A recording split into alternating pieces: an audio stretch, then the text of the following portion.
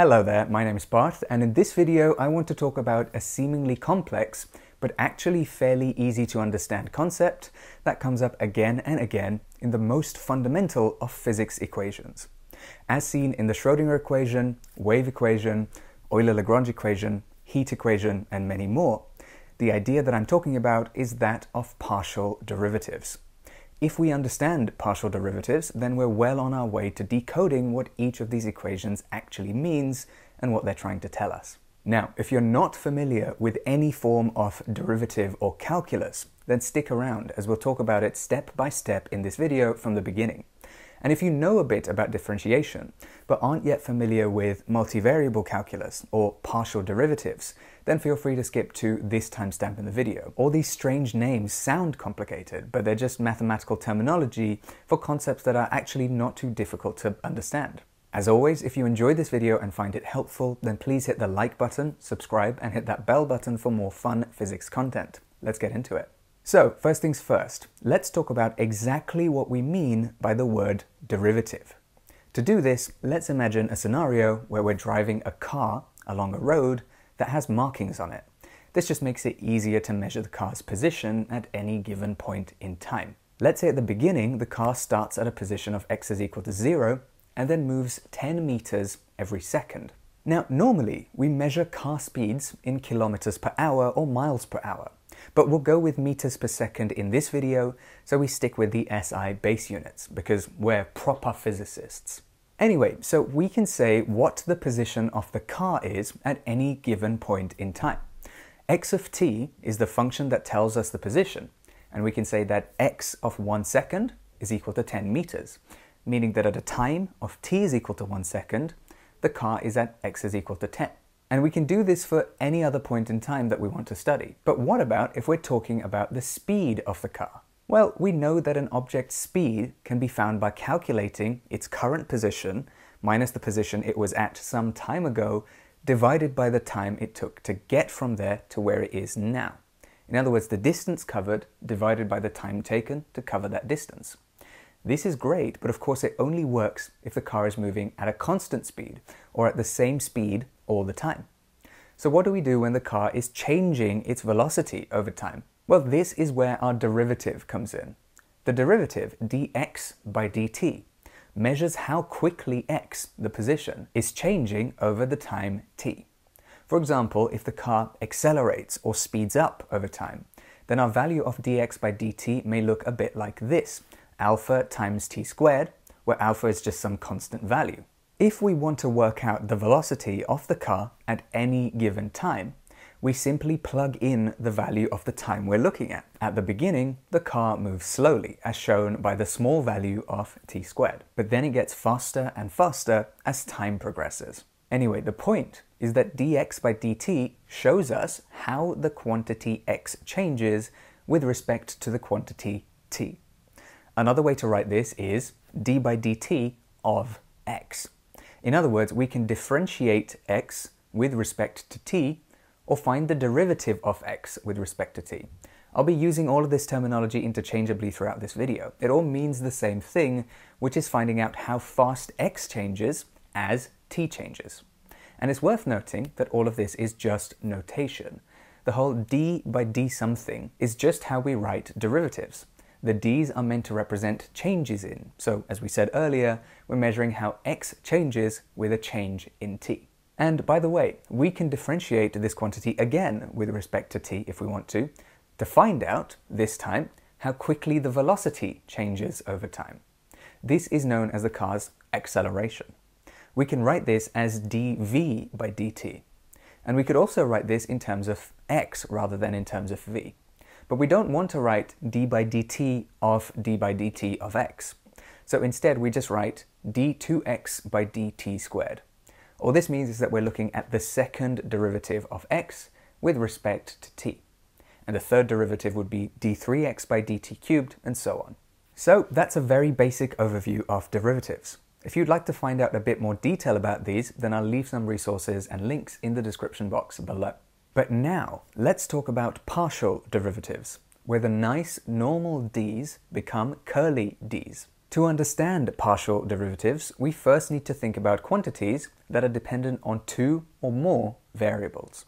When we studied the position of our car, we saw that it only depended on one quantity, time.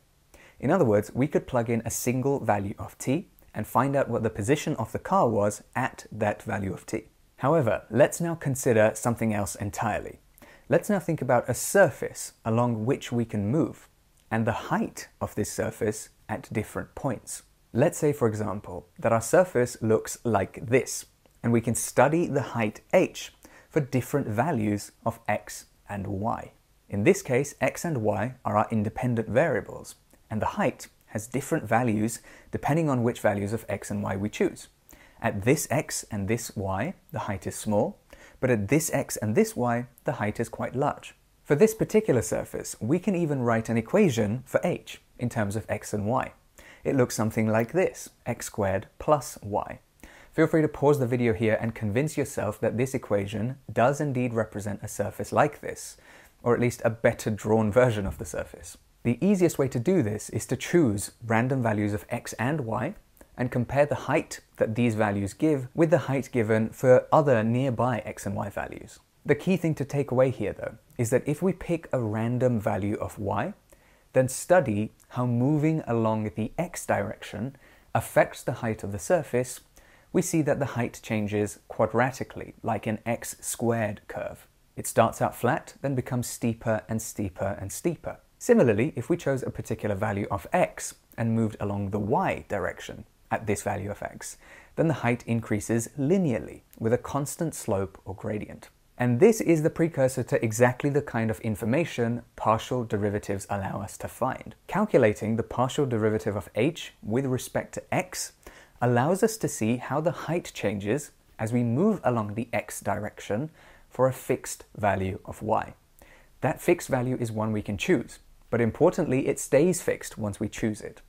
This notation, using the curly d's rather than the straight d's, makes it clear to us that we're looking at a partial derivative rather than just a normal total derivative. Although some form of partial derivative was first seemingly calculated by Leibniz, the notation we commonly use today was first introduced by André-Marie Legendre. In this case, the partial derivative of h with respect to x is just the derivative of x squared with respect to x, because we treat y as constant, and the derivative of a constant is 0. If you're familiar with derivatives, then you'll know that the derivative of x squared is 2x. What this means is that once we pick a constant value of y to move along and move in the x direction, the gradient of the height surface changes like 2x. The gradient or slope at x is equal to 0 is simply 0, meaning the surface is flat at x is equal to 0. The gradient at a higher x value is 2 times that x value, meaning the slope is getting steeper and steeper with every change in x as expected. Similarly, we can find the partial derivative of h with respect to y. Mathematically, this means we keep x constant, meaning x squared is also constant. The only thing we need to differentiate here is y. The derivative of y with respect to y is simply 1. What this means is that once we choose our constant x value, the slope of the surface is 1, regardless of what y value we're at. The slope is constant all the way along, which makes sense. The gradient does not change as we move from here to here, for example. And that is what partial derivatives represent: the rate of change of the top quantity with respect to only the bottom quantity, as we treat all other variables as constant. We could think of it as studying the isolated change in the top variable based only on the bottom variable. And this is the kind of thing that crops up a lot in physics, because quite often we have quantities that depend on multiple different variables, and we want to study how they are affected by individual variables independently of any other variables. Let's look at the classical wave equation as an example.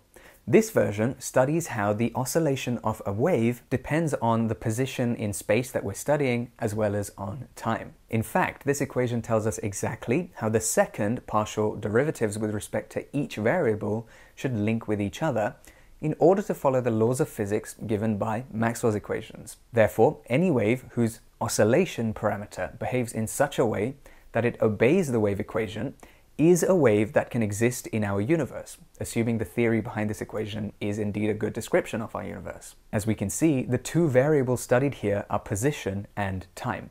This equation can also be extended to more than one spatial dimension as well. Another example using similar physics, but a different relationship, is the heat equation.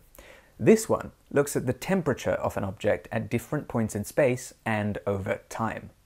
Notice how this time we have the first derivative of the temperature with respect to time. This simply reflects the physical behavior of heat and how temperature changes occur in objects over space and time. A third, rather interesting example is the Euler-Lagrange equation. This equation deals with the derivative of a mathematical quantity known as the Lagrangian with respect to some generalized coordinate. I've discussed the Lagrangian in more detail in this video up here, check it out. I've also linked it in the description box below if you're interested. But what I want to talk about here is the generalized coordinate q.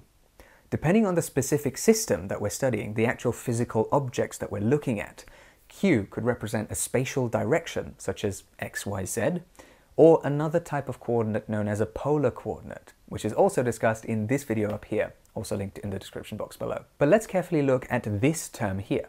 It's our generalized coordinate with a dot on top. That's simply a short way of writing the derivative of that coordinate with respect to time. So if q represents the position of some object in the x direction, then this term would look at how the Lagrangian changes with position. And this term would look at how it changes with velocity. That's the derivative of the coordinate itself with respect to time. Now this is a bit mind-bendy and there are some interesting quirks of this equation, so I'd love to make a separate video discussing all of these. Let me know if you'd like to see that at some point in the future. And with all of that being said, I'd like to finish up here. Thank you so much for watching. If you enjoyed this video, then please hit the thumbs up button, subscribe, and hit that bell for more fun physics content. Please also check out my merch. It features a quantum dice design based on a famous quote from Albert Einstein. There's a link to my spring merch store in the description box below. And finally, I'd also like to say a huge thank you to all of my Giga patrons, as well as all the others over on my Patreon page. That's also linked in the description box below if you'd like to support me on there. Thank you so much for watching, and I will see you very soon.